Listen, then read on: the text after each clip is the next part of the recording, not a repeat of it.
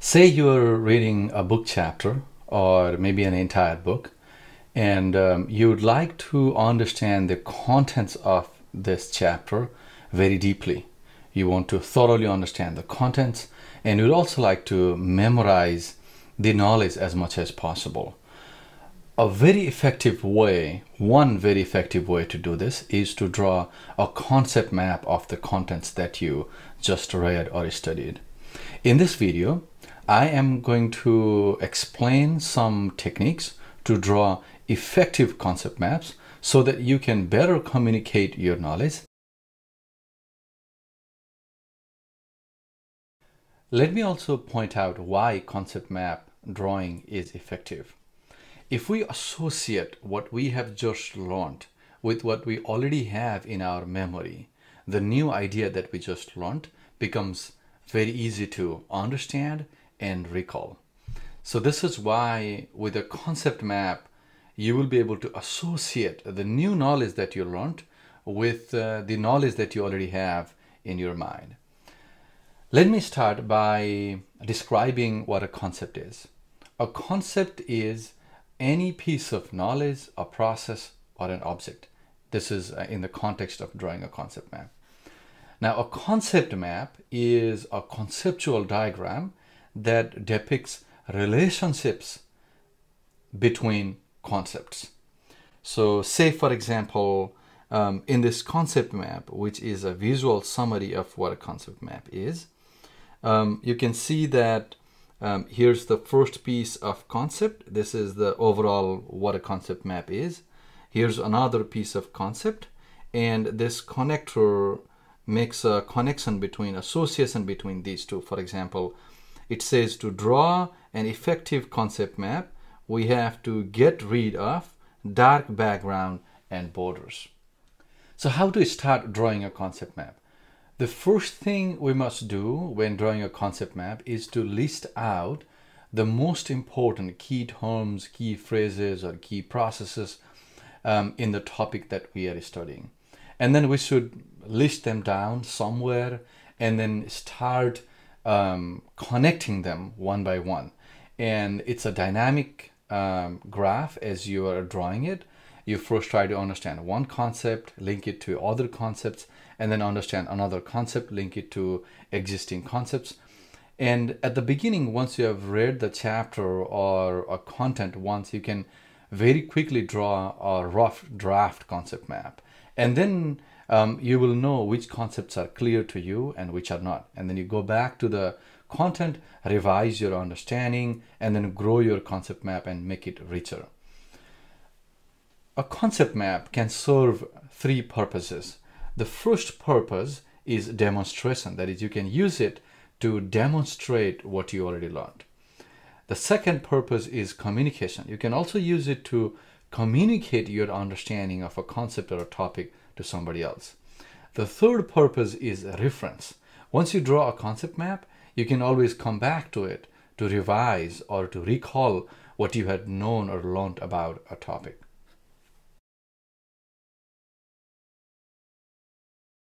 Now, what exactly is an effective concept map? A concept map is effective if it does best what it's supposed to do.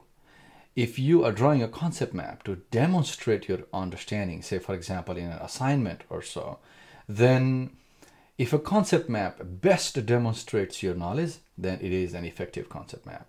If a concept map is supposed to communicate a concept, maybe a complex concept in a simple way, then if it does that best, then it's effective. Similarly, if it's detailed enough for you to help recalling, then it becomes a best reference. Now, the first thing that we have to understand when we draw a concept map is to understand that a concept map is more than a visual note. Here's an example of a visual note.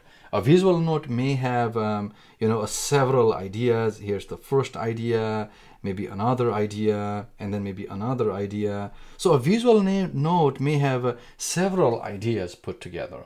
A concept map is not a visual note because in a concept map, these ideas or these concepts that we have in a visual node should be connected. They have to be connected. Unconnected concepts, in a way, hint that you haven't assimilated or synthesized all the ideas that you have learned. So for a concept map to be meaningful, all the concepts must be linked and all the links must be labeled. All the associations must be labeled very clearly. Now, labeled connections are very critical in a concept map. If the concepts are not linked, associated, and described very clearly, that is, the associations between the concepts, if they are not described very clearly, then a concept map becomes very poor. Now, we also have to remember that when drawing a concept map, and as we try to connect these concepts, we might be tempted to keep the concepts where they are and then draw lines like these, which are which run across other concepts, run over other concepts, and that are not straight. This also makes concept maps ineffective because we think visually. When we imagine things visually, we would like to see similar ideas, similar concepts very close together in the physical space. So for that reason, ideas that are similar or connected to each other should also be physically close together. So this idea of connecting ideas through these curved lines and lines that run over other concepts are not good.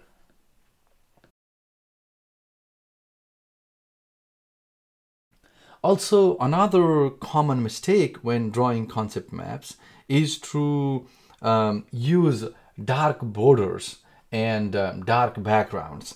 For example, in this concept map, you can see that the backgrounds of these concept nodes are very dark. We also have dark borders around the blocks. When you look at a concept map like this, the first thing that your eye catches is not the text. Instead, it is these square blocks that are in the concept map. Now, if these colorful blocks or these colors are really important, that's a different thing. But mostly, it's the text that is the most important thing in your concept map. So for that reason, these dark backgrounds and thick borders in the concept nodes should be avoided. Instead, we should use light backgrounds where text still remains the most important, the focus in your concept map. Whenever possible, dark colors should not be used besides using them, except for using them in text.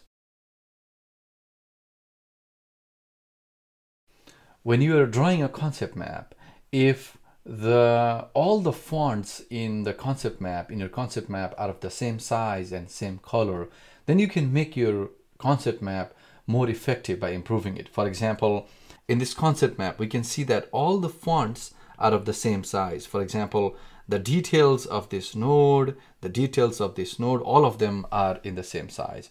We can improve such concept maps by reducing the size of the details so that the big picture still is there when we look at the concept map from a helicopter view, or when we look at it at once at the beginning. And if we leave all the details to a smaller font, then we can always zoom in to understand a particular node or a particular region in more detail. So font size can be used intelligently to add details to a concept map and still maintain the big picture in a concept map.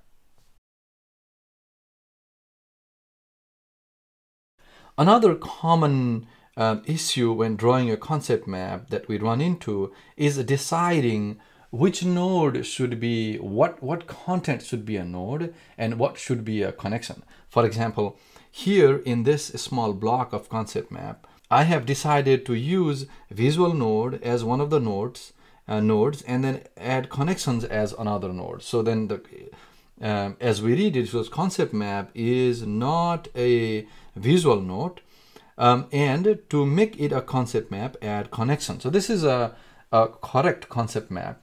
Similarly, I can also redraw this such that add connections, this node becomes a connection such that now I say a visual node is a visual summary, it is not a concept map, and add connections and labels to for them to make concept map.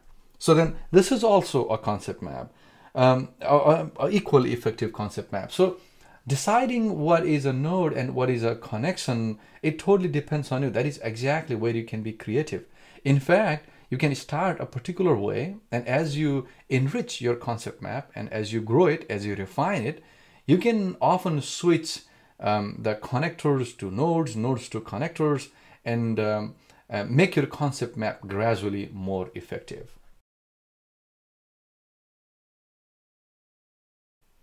Another important point about making concept maps more effective is to add images to concept maps. Now, it is very important that we add images or we embed images to our concept map and not vice versa, not adding text to images. When we see images in our reading, we are suddenly in watching mode, not reading mode. So the intuition here is to use images or icons in a concept map to aid the understanding of the text, to help a reader visualize the contents of the text. Images should not be big and large and distracting such that reading the text becomes boring. Text should still remain important. So whenever we are embedding images in a concept map, images should be kept small. They should be like icons which basically aid the imagination or the visuals that come to our mind when we are reading the concept map.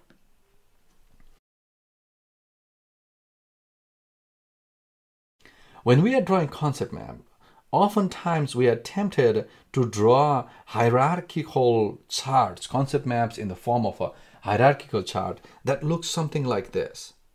Now this is not wrong, but creating hierarchical charts like this always is not a really creative or brilliant way of drawing a concept map.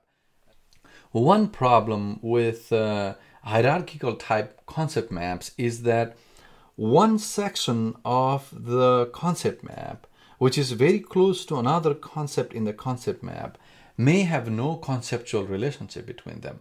So in a way, one concept which is unrelated to another concept may be interfering in each other's space. So for that reason, sometimes hierarchical and organizational type concept maps are okay, but most of the times it's better to scatter them all around such that logically similar concepts stay close together in a 2D space. Now, if you are drawing a concept map for an assignment or some activity, and if you are given a list of topics to cover, you should not leave topics out. In your concept map, you should include all the topics that are supposed to include. And if some of the topics or ideas that you put in a concept map are not clear to you and you cannot connect them effectively or accurately to other concepts, you should go back and understand those concepts well enough to be able to effectively connect them to others. We should not draw very shallow concept maps and leave out topics that may be very important to the overall concept map assignment that you are assigned. Please click on the link below to learn more about how to draw effective concept maps. Thank you.